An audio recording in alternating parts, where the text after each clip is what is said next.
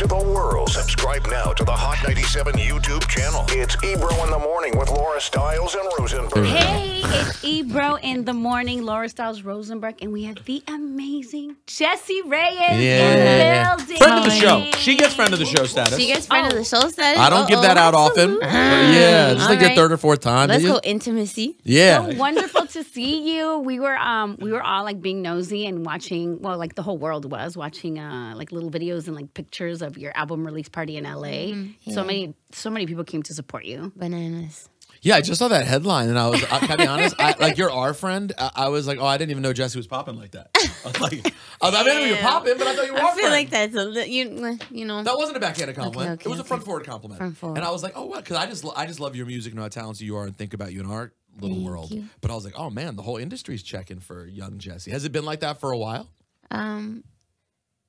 Yeah, but I just don't really, I suppose, yeah, I've always felt like internal support from artists that I've worked with and artists that are homies from back home. But I just don't really be outside like that often. Has anyone surprised you to be like, wait a second, you rock with my music? Like anybody came up to you that you were just like, wow, I would never have thought. Has that ever happened to you? Yeah, but it happens more so with like, it's more so when like someone, like a 7-year-old lady comes up to me. Right. And she's like, listen, it's been a long time since I resonated with someone. Wow. Like that shit stands, that catches me as like, and also with parents that have like 5-year-old kids that shouldn't be listening to cuss-filled music. You know what I mean? And the parents are like, I don't care that you do that because I just appreciate that my daughter sings your shit and it's got a little bit of substance, some spinach in it. And I was like, all right, bet.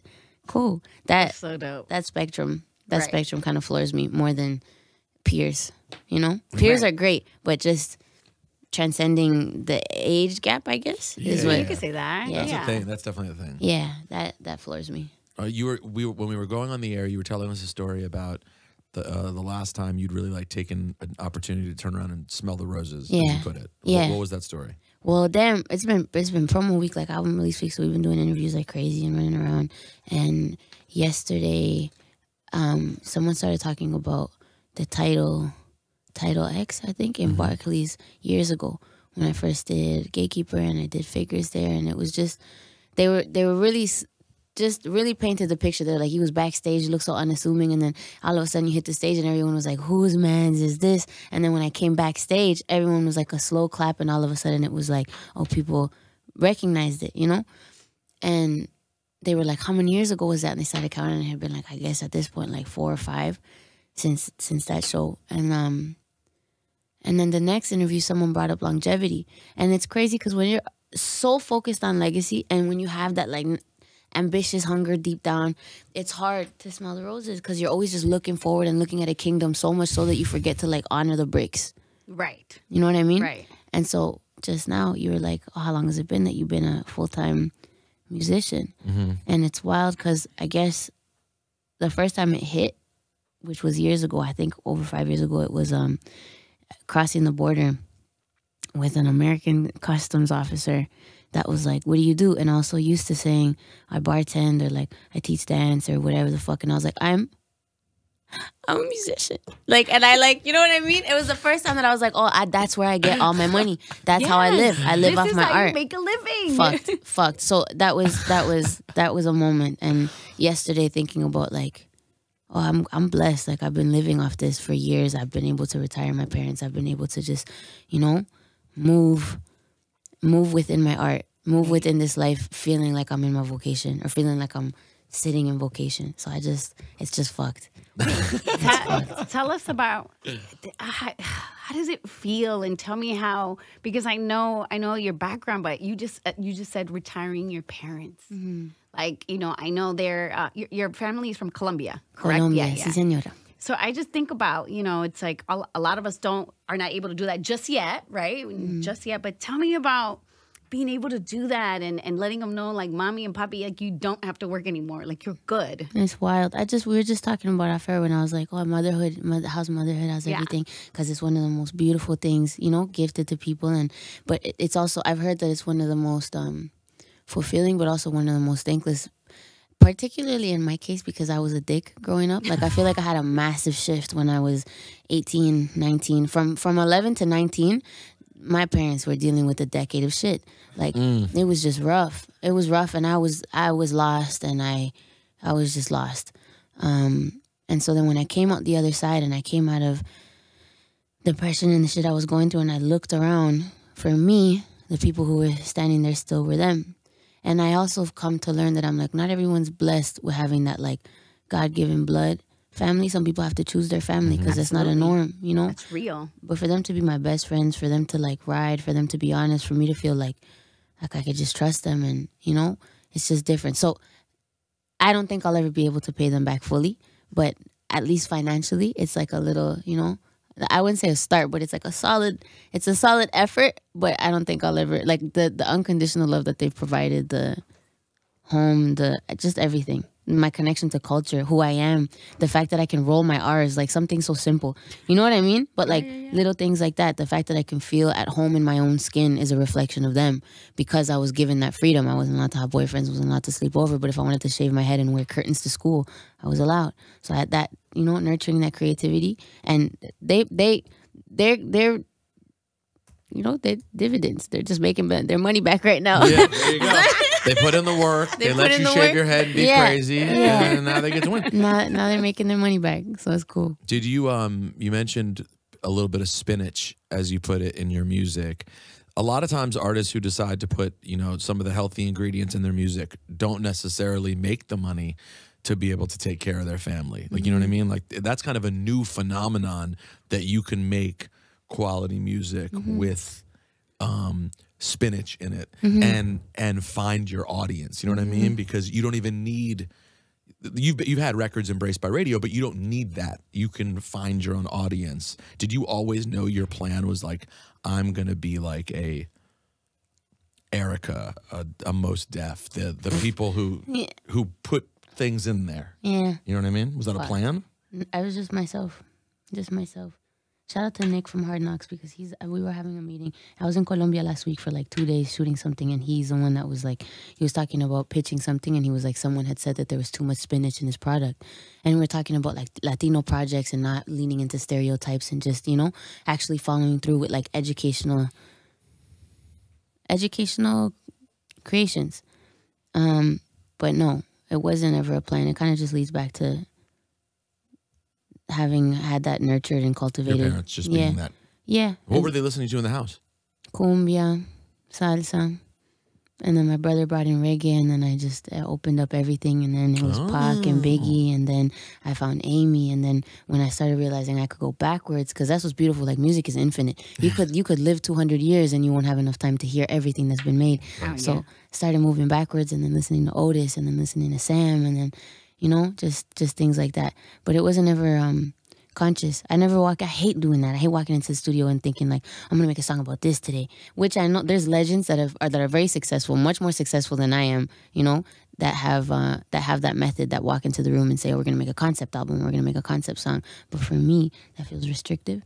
It feels oppressive. So I just like the freedom, and in that freedom, the shit that I've made has been created. So it just is what it is. So you like, is your situation for a studio session like you have a session, you show up, you invite people, you hang out? What's the vibe that you set? No, I hate full studio sessions. I feel so, because it's such an intimate, you're just opening yourself up. I'm opening myself up. So like, I just, you know, some people love it. It's just to each their own. Some people love a full studio. Like, get the fuck out, you know? Like, I don't want to tell, I'm talking about my secrets as is. It's different to tell a mic than it is to tell, like, you know, a room full of liquor and people. So it's different. But my process is just, hi, Rocco. My process is just walking in and like feeling the vibes in the room. Usually I'm pissed or sad when I'm going to the studio because I want to feel that like release. When I'm happy, I don't feel the urge to make. But when I'm sad or pissed, I feel the urge. So you'll get in a mood and you'll text your engineer and be like, yo, let's go to the studio? Yeah. Or I'm lucky that I could just pull up my Dropbox because I have lovely producers that send me folders, and worst case scenario, I could build it in the telly or build it at home. And then the next day. Redo it at the studio. Walk us through your new project. Yessie. I feel like I've just changed a lot. I feel like I found this book called The Power of Now at the beginning of the pandemic that like changed me, by Eckhart Tolle, and it just made me more present and more willing to be more vulnerable, more willing to be more open, more willing to not so much identify with with wounds that I've gotten in the past. Yeah. So that's why I guess the songs aren't as heavy, which is ironic because I just said I usually go to the studio when I'm sad or angry, but it's just I've just been more open. I've been more open, I guess, and more less scared of love, whereas before I was, you know? It's such a cliche. It sounds so lame as I say it, but like real life, yeah, though. You know what I mean? It's real life. It's real life. So it's that. It's the album's really introspective. It's me taking inventory of my emotional state, my thoughts, and it's funny because it kind of goes. The arc's a little. It's interesting because I start over here before, like during the pandemic, I was just in a toxic spot. I wasn't really feeling that well, and I was dealing with a lot of shit, and also no one wants to hear a rich bitch complain, so I was dealing with it by myself, you know, going through it. And then after I read the book, I started doing the work. I discovered this thing called Deepak Chopra's 21-day abundance meditation that shifted me. Obviously, the books I'm talking about, doing more affirmations, eating better, understanding gut health, understanding that like thoughts aren't real, emotions aren't real, reality's real. So if you ground yourself in those moments and don't let that shit take over your psyche, usually you can find equilibrium. But I shot from that sad, toxic, dolo, fucked up place all the way over here to so hyper focused on self and healing and legacy and all this shit that, like, when you do that, you almost run the risk of becoming too self-sufficient. And then by default, you have these walls because you're like, I don't need shit from nobody. I'm so fucking focused. I'm so this, I'm so that. And then I ended up, like, I was seeing somebody who was sweet and who was kind and who was honest and who was patient, which was a new world for me to deal with somebody like that.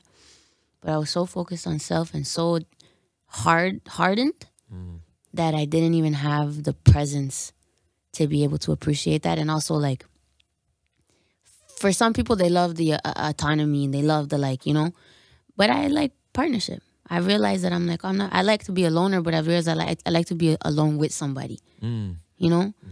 And by the time I bagged it, it was just like they had waited enough. Like they had put in work, and I couldn't even fault them for getting tired. You know what I mean? Yeah, but it put things into perspective because I was like, oh, I think I just shot to the other side of the poles, and I got to find that balance of like openness and not being afraid of love, because I know that if I love the way I have, which is loving in a tidal wave and just passionate, like being ride or die for somebody, even if it goes left, I'll be okay. That little I'll be okay was the umbrella for the album, because it's just like, man, fuck it. If I just find that equilibrium, fear becomes obsolete. Right. The bounce back is inevitable, you know? So that album's that. Do you, all the stuff you said about the affirmations and the feelings aren't real, reality is real, it sounds very, it's the kind of conversation I have with people who are like often in 12-step programs or in intense therapy. You know what I mean? Like, and these are real thoughts that I think about quite a bit. Yeah. You know, I've dabbled in some therapy. Yeah, you dabbled a little bit. So yeah, what was, I guess what I'm curious about is I find the affirmations and stuff important too, to ground myself and be happier and more content with the abundance that we do already have, even when we don't realize it. What, can you describe what feelings it were that you were sort of trying to heal with this way of thinking? Like, what are you going through that makes you feel like I need to, these affirmations, I need to feel better about things? Lack of self-love, having the voice in my head be against me, which was a rough, like, fuck, you already deal with so much negativity in real life, you know? And on top of that, if you have the voice in your head against you, like speaking down on you or just adding more doubt or questioning the life that you're given, imposter syndrome, dealing with like just all those things. And then on top of that, the heartbreak that I was going through. And this is the guy you just referred to? No. The guy I just referred to was a great man. Okay. I was figuring this shit out. This is older heartbreak. This is older heartbreak, yeah. And there's songs about like older heartbreak. And holding that resentment,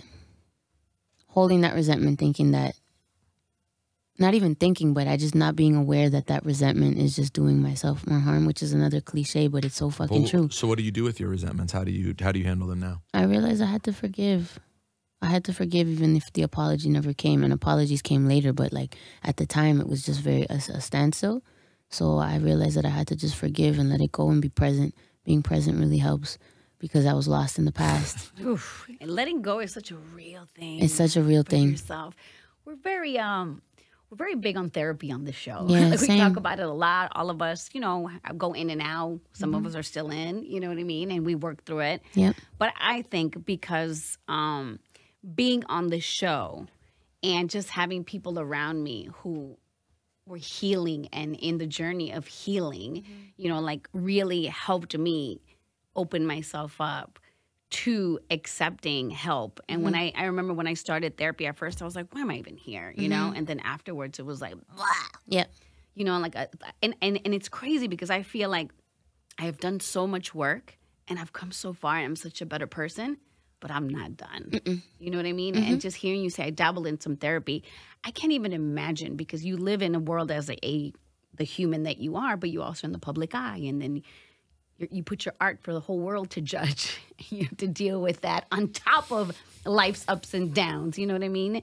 And it's just beautiful for you to talk about it and to be honest, because I feel like more and more people, and especially like in the Latino community, I feel There's like a stigma. It's so important because, and you know what? I'm here for your generation and the younger generation because they're all about it.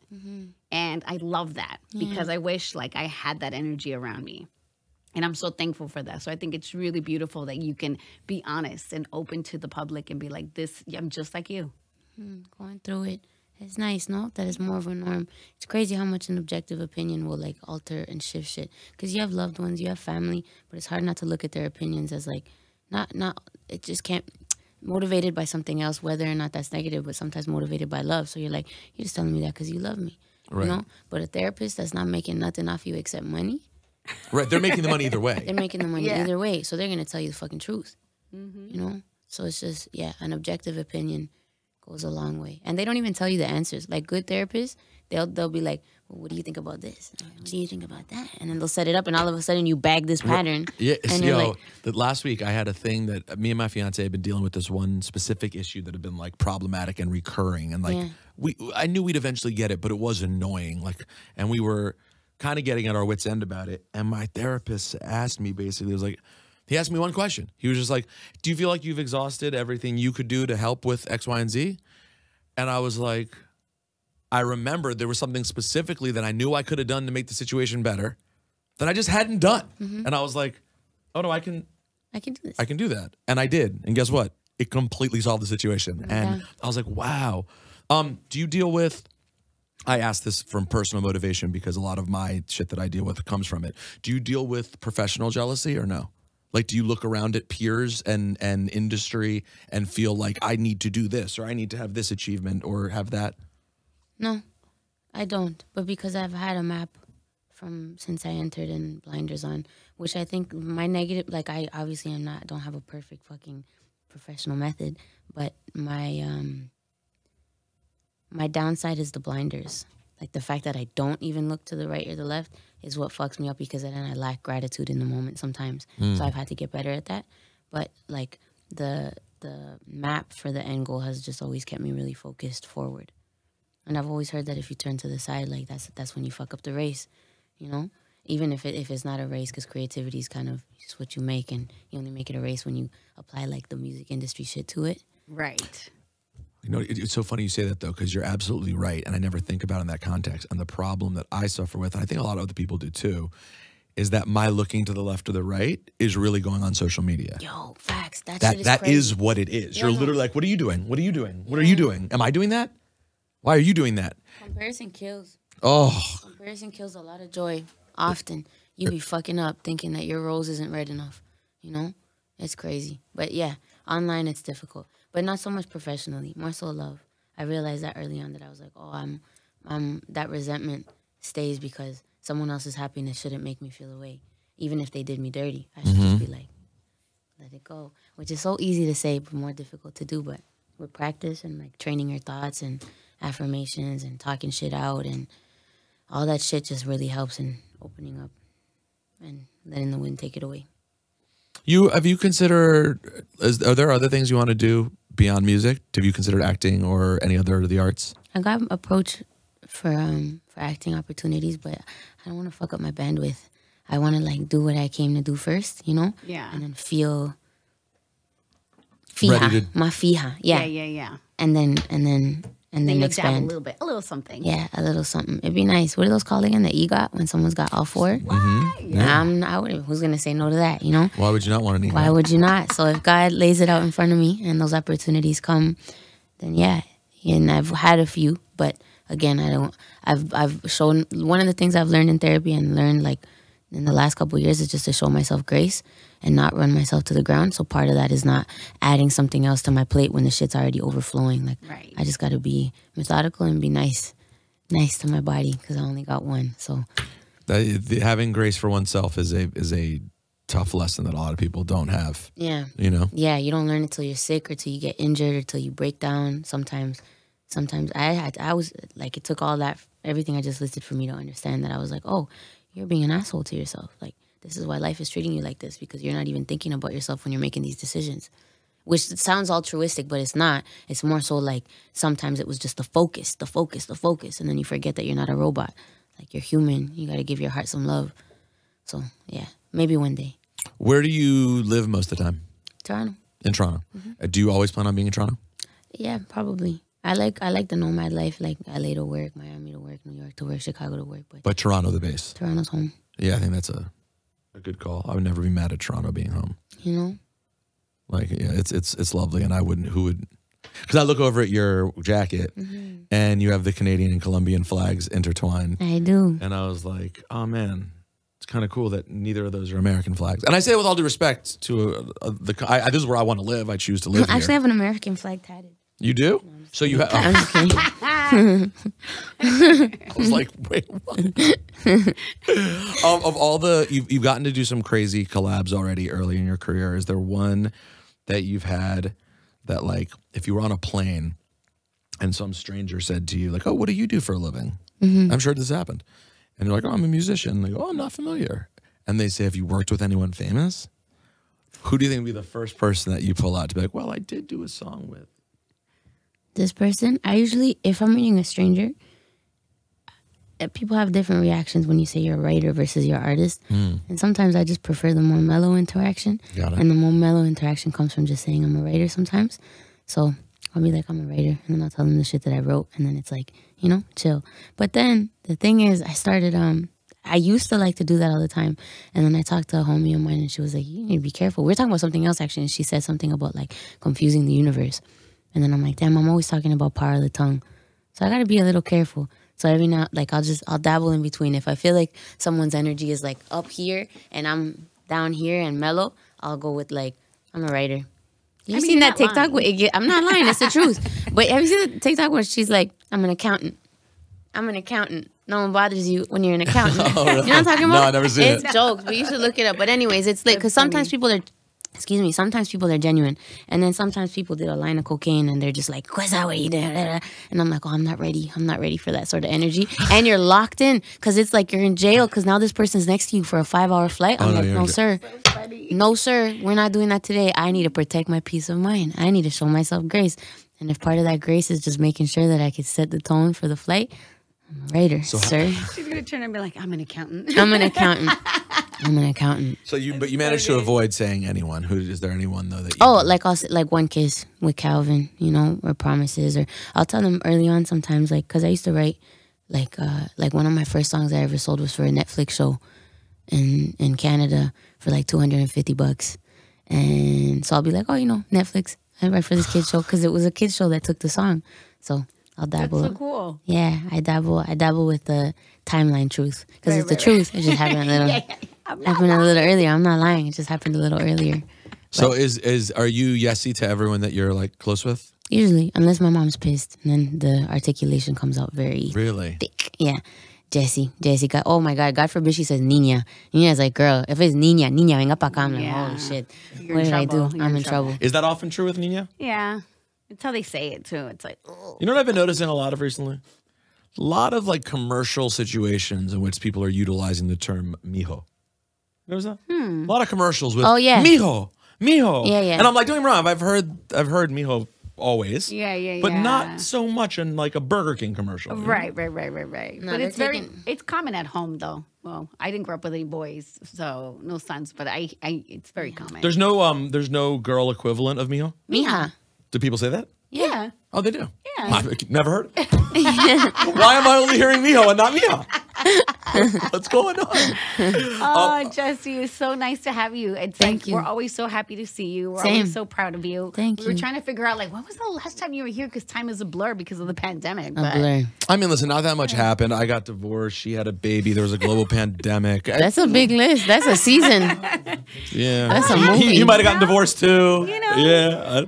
But I'm out here. Okay. I'm out here. We made it. Let's go. You know what? I love seeing people who I haven't seen, like who I didn't see during the period where I was miserable. Because like you only get to know me as the happy version of me. I don't need everyone to have the version of like I saw when I turned into like the Scream mask for a year. I was just like, Fuck. you know. Yeah. And it's nice. nice. So it's nice to run into you now. Yo, Things are same. lovely. Yeah. Same. Because I was the Scream mask for a minute When too. were you the Scream mask? In the beginning of the pandemic. I mean, Really? shit before the pandemic. I wasn't in a good place when the shit hit. So that's why when it hit, I sunk even deeper. See, the fucked up thing for me was I was just coming out of it. Laura and I went on this trip to Vegas. We went on a trip to Vegas in January, had a great time. It was my first, it had been a year and change since the breakup. And I was like, yo, I'm out. I have a picture from that day. I looked great. I was glowing. I was like, I'm out here. I'm ready. And then like a month later, pandemic hit. You know what I mean? Yeah. And shit happens. But then I met my lady during the pandemic. All's well that ends well. How'd you guys meet? I DM'd her. Okay, let's go. Sliding in the DMs. Jeez. It was a random, and it wasn't even. We were looking at the original text the other day, the original message. It was a little bit. It was a slide. I'm not denying it's a slide. It was a slide, but my intention was not. I wasn't in a super thirsty place at that time. I'm telling. Because I followed her on Twitter. I'm like, why do I follow this person? She's cute. I definitely went. She's cute. But why do I follow her? And then I clicked on her profile and I was like, oh, she's a photographer. and a really good one. Yeah, I'm like, that's why I follow her. Okay. And then, well, you'll appreciate this because you're into karmic kind of shit, it seems. So earlier that day, I don't know if I've told you this. Earlier that day, I was on, I opened up JDate, the Jewish dating app, right? That's what you're on? No, I'm not on it, never been on it. So I pulled it up and I was like, maybe I'll date a Jewish girl this time around. Like, I'm Jewish. I've never really been with a Jewish girl. I was like, maybe I'll be with a Jewish girl this time around. I went on the JDate app. I scrolled around for a while. And I was like, I'm a public person. I don't want to go on this. I can't be on an app. It's crazy. I'll look nuts out here. I'm not doing this. That same day.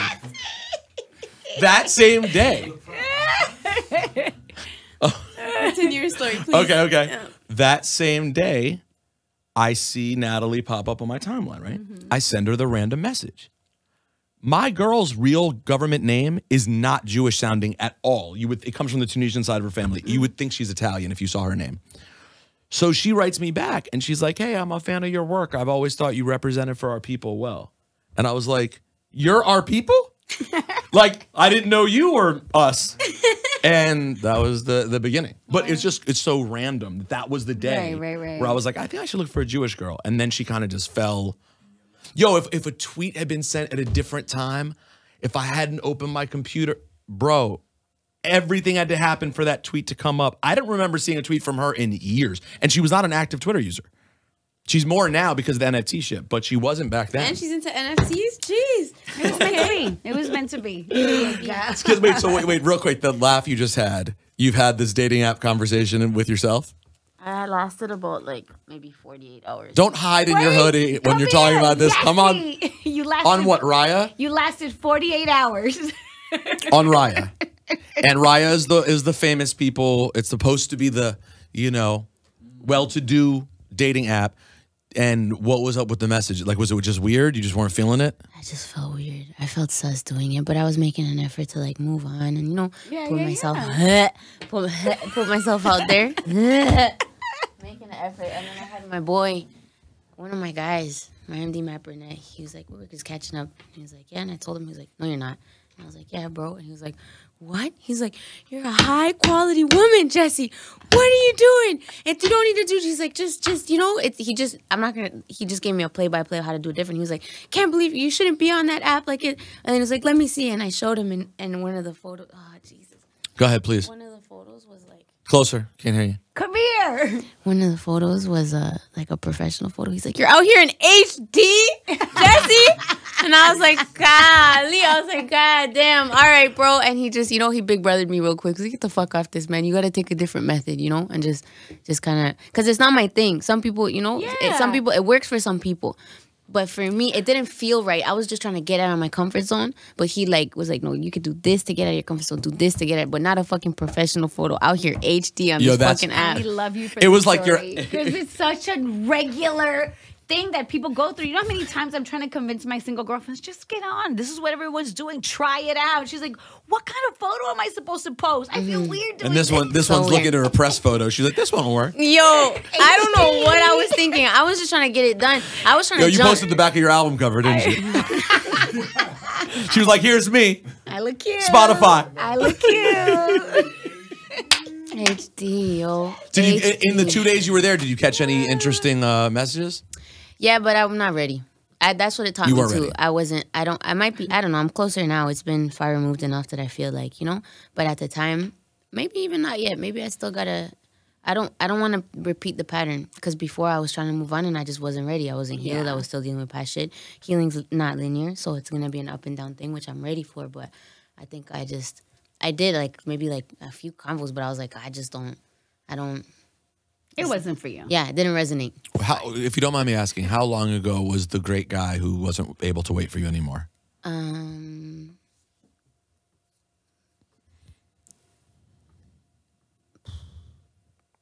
Like within the last year? Yeah. Oh, it was recent. It was recent. Yeah, months ago. But Got it. And was that like a real, did you have to deal with the real, I'm now interested in this person's no, I'm good, and have to deal with that rejection? Yeah, man. Which is a whole new beast. By the way, I know that all of your affirmations and shit must help because one of those thoughts, if you're in that world, is you can't control other people. You can't, and you're like, but why would you not? I'm ready now. And it's like, but he didn't want it. No, people change, things change, and I can't. He waited. I can't even. There's not a bone of resentment in me against him because he waited. He tried. You know what I mean? But yes. And we're talking about Leonardo DiCaprio. Yeah, that's right. Leo. Oh, yep. TMZ, write it down. Jessie Reyez and Leo. That was something. What could have been? What could have been? I would have let him hang on the door longer, Whatever. Thank you, Jessie. This is Thank awesome. You're the best, Yessie. We love you. Y'all are vibes. Yessie. Should I call you Yessie or Jessie? Go with your heart, man. If you want to call me Yessie, you call me Yessie. You feel like Yessie? Yeah. I feel like Yessie. Okay, great. Says it all. Yeah. Do you know what I'm saying? Go, if you have not streamed the album yet, go stream it. Go stream all of Yessie's music. It's amazing. Thank you so much. Thank you, man. Thank y'all.